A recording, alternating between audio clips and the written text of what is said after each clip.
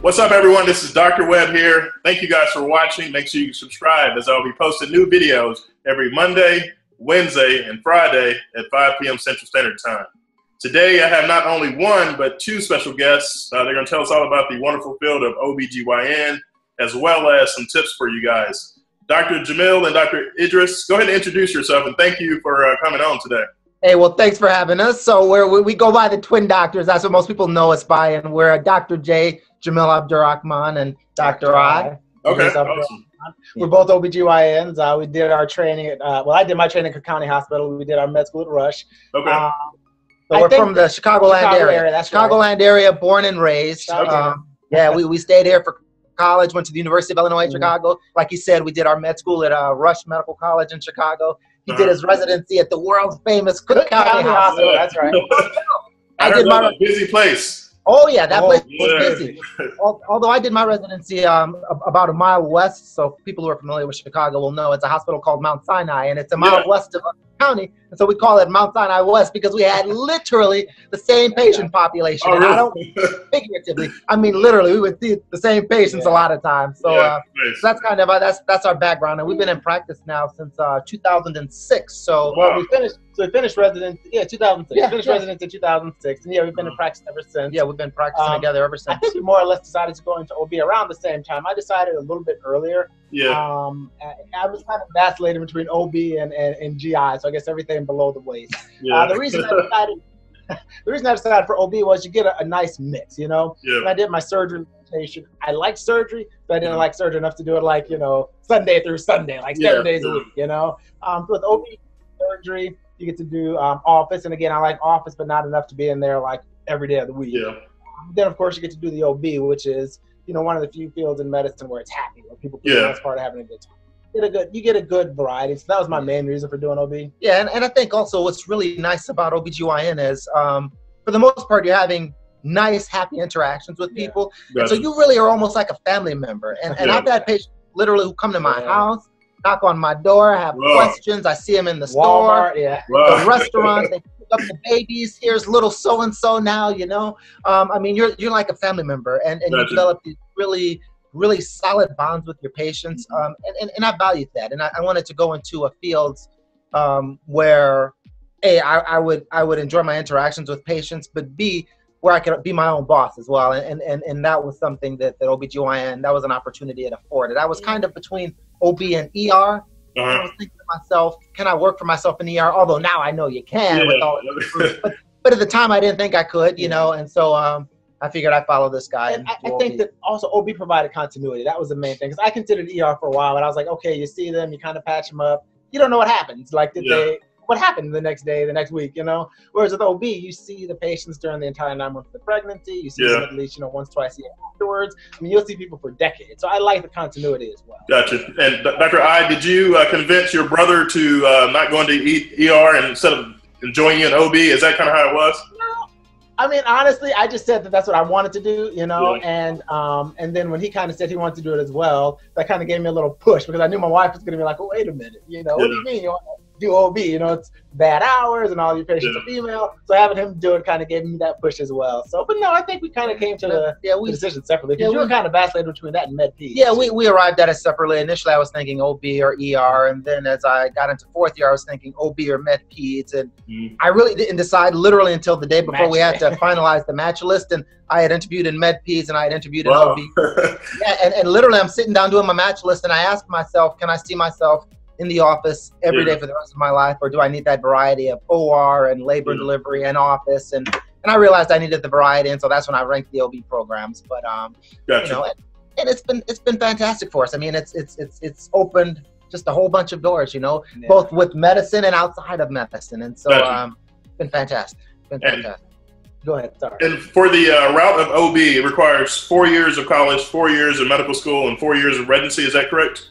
That is right. Yes. I mean, the routine 4 years of college, we're doing your pre-med work, and then 4 years of med school, and then our residence is 4 years. Unlike a lot of, you know, kind of specialty, subspecialty areas, it's just 4 straight years of OB. We don't have that intern where you do medicine, and then it's just 4 years of OB from start to finish. So okay. And you guys are both in private practice?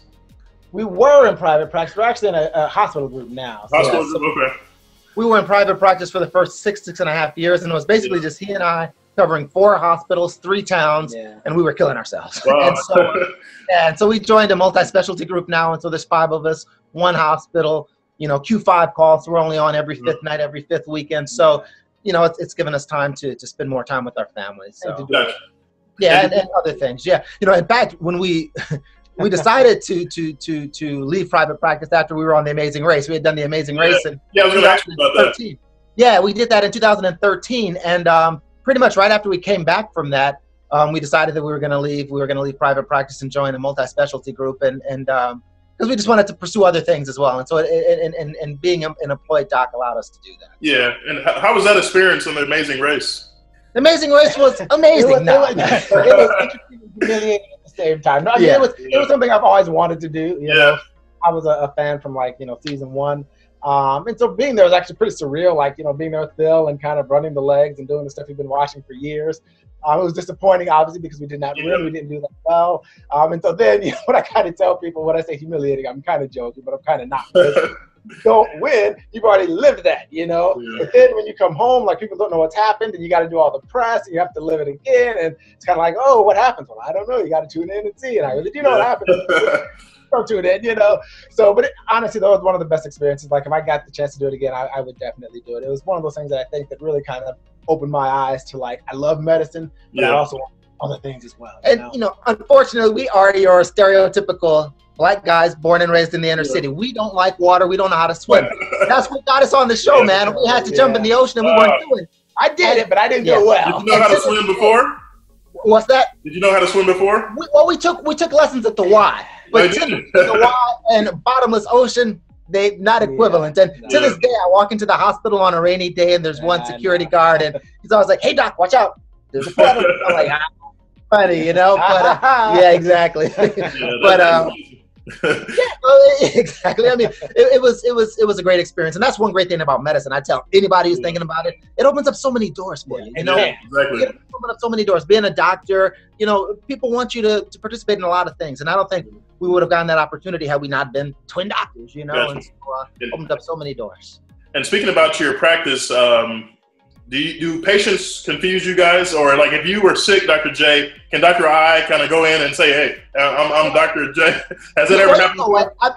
He probably could. I mean, there have been times where, for example, if he's covering and he goes in at 2 a.m. to deliver, and the patient's probably half groggy anyway, they don't know that I wasn't the one until maybe the next day, even though we'll introduce ourselves, you know. And I don't think they care, though. I mean, but for the most part, they don't care, and that's what the patients say, because we're so similar. They want their doctor to be there, but they say if you're not there, it's almost like you're still there. So most of the patients know the difference, and they see us both, and they like us both. But if we wanted to pull it off, he could put on my coat, I could put on his coat. They wouldn't know. Gotcha.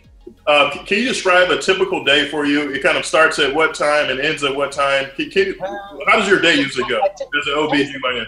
You know, I mean, the typical OBGYN day, that's kind of an oxymoron, because there's no typical day. Like, I mean, if we're in the office, for example, you usually start around like 8 o'clock in the morning. You'll go to like 5, seeing like, 4 or 5 patients an hour. Pretty routine office day. But at least in our group, and what a lot of employed OBs do is they will have, an office day. Then I've got an OR day. And on my OR day, those tend to start a little bit early. I usually start OR at about 7.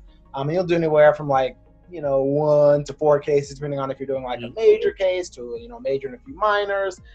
Then we have our call days. We're in the hospital for 24 hours from 7 a.m. until 7 a.m. the next day. And that's really where you get your biggest variety. Some call days you're literally just kicking back. You're on Google, you're watching TV, you're chilling after you do your rounds.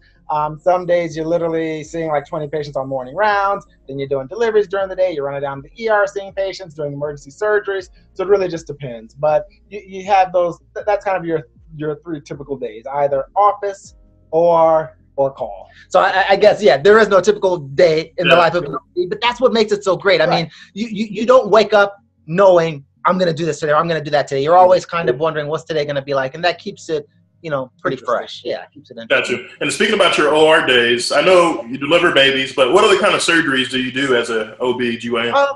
So, I mean, obviously, we'll do the deliveries and the C-sections, and then we'll also do pretty much any surgery that's related to the female reproductive tract. So be it removal of ectopic pregnancies where there's a pregnancy in the tube, be it a hysterectomy where we're removing the uterus, myomectomy where we would surgically remove fibroids but leave the uterus. The tumors in the uterus. Yeah, ovarian cystectomies where we remove cysts from the ovaries, removing the ovaries. So removing portions of the cervix if there's precancerous cells. So anything pretty much related to the female reproductive tract, you know, we're going to be operating on it. Gotcha.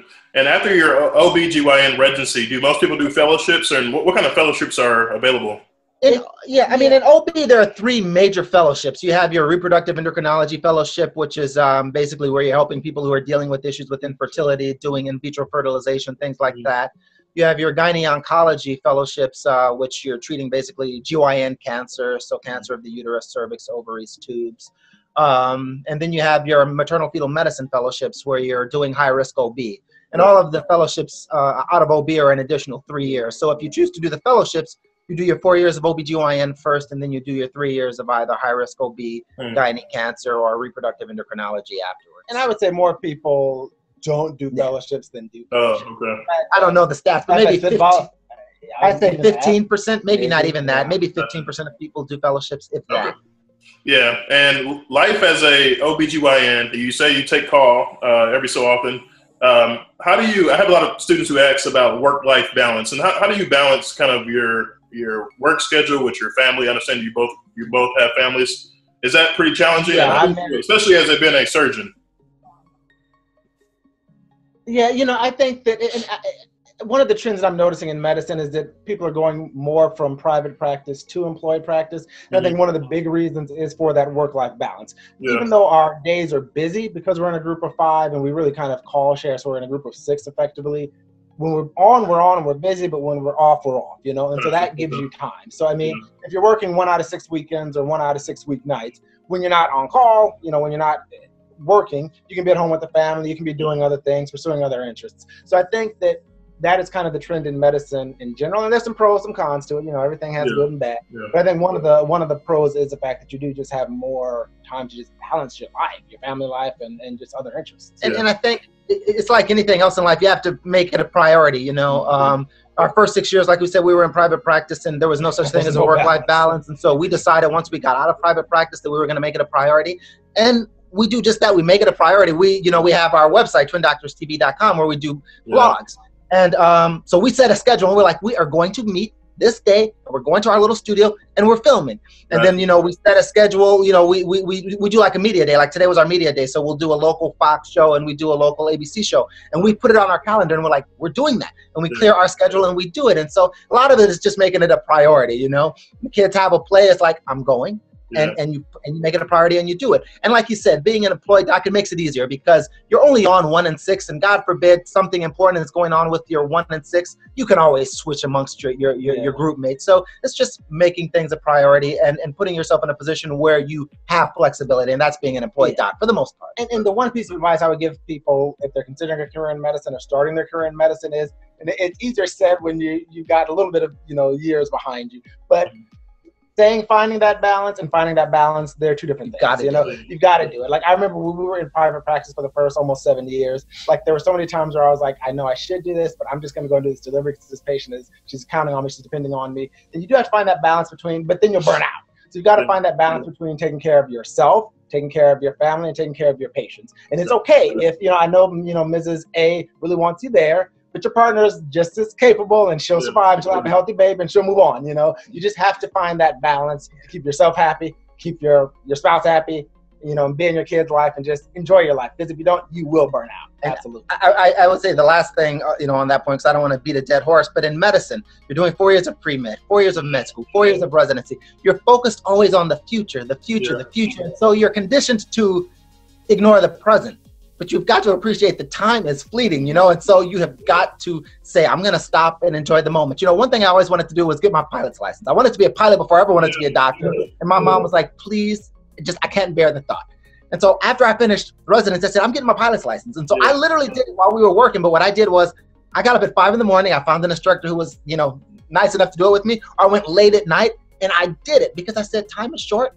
And my time's going to run out soon. So just realize how fleeting time is and make other things a priority. You know, your job is your job. It's your calling, it's profession, but it's not your life. And don't let it be your life. And since 2006, how many babies would you guys say you have delivered since then? Do you count? I have a log, but I have multiple logs I have to kind of combine. Yeah. I have to guess, I would say, well, what would you say, maybe like, oh man, I mean, if you include residency, I know when I left residency, since 2000. Oh, since 2000. Oh, okay. Yeah. Gosh, it's got to be about 4,000. Wow, that's crazy. At least 4,000. Yeah. No, it's we all of the places we've been very busy. So yeah, got to be at least 4,000. Gotcha. And what advice would you give to someone who is interested in the field of medicine or interested in becoming an OBGYN? What kind of advice would you give them? The main thing that I would tell people, and this seems a little wet blanket-ish, but I mean, I'm being honest. You don't want to go into medicine for the money, because that's becoming progressively less and less. You don't necessarily want to go into it for the prestige, because while there is prestige, there are also lawyers who are going after you and insurance. I mean, the prestige is not what you think it is. You have to go into medicine because it's something that you want to do, and it's something that's going to fulfill you. And I know that sounds like very generic advice, but that's the truth.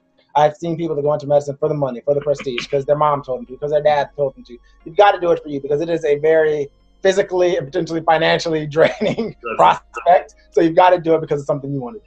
But I would also say, yeah, I mean, obviously, you know, do it because you have that passion, but also realize that medicine is so broad that you're going to find, for the most part, you're going to find something that you like, but be honest with yourself. I teach a little course at a local med school here, Rosalind Franklin. And, you know, I always tell the students, pick the field that feels right to you. Don't pick the field that you thought you wanted to do when you started medical school. Pick the field that feels right to you, you know? And luckily with medicine, the field is so broad, you'll find something. Yeah. And so that's one great thing about medicine. Don't ever question, is this something I want to do?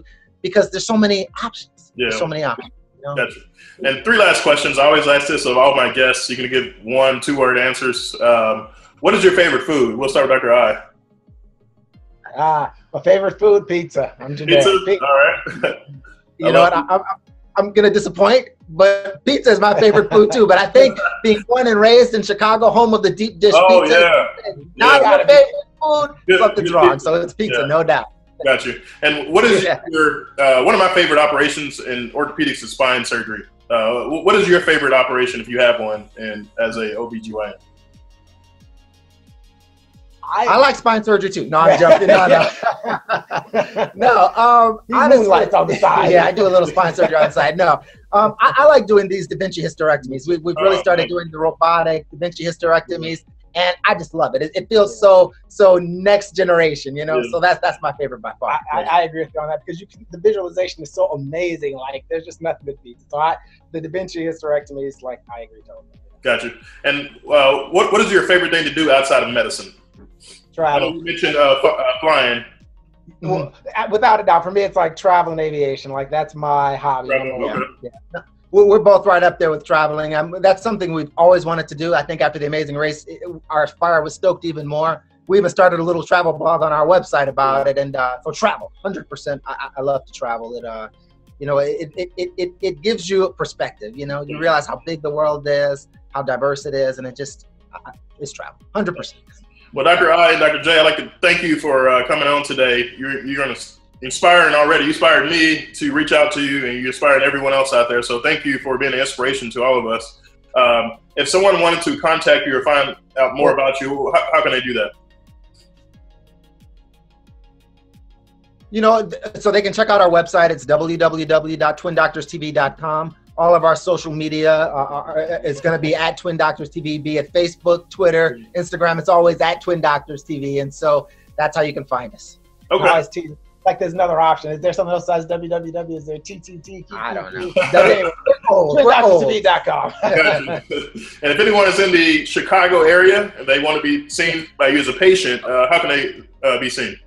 We're at our group is called the Vista Physician Group. We're actually in the northern suburbs, so Gurnee, Waukegan, Lindenhurst. But yeah, you would just call what is it? 847-245-4688. Or you can just go to vistaphysiciangroup.com and you can find us there too. Gotcha. Well, thank you guys for coming on. I really appreciate it. Congrats on all your success, and thank you for being an inspiration to all of us. Hey, and thank you for doing what you're doing as well. It's much needed. Yeah, appreciate it. And everyone else, thank you guys for watching this video. Make sure you subscribe, as I'll be posting new videos every Monday, Wednesday, and Friday at 5 p.m. Central Standard Time. We'll see you next time.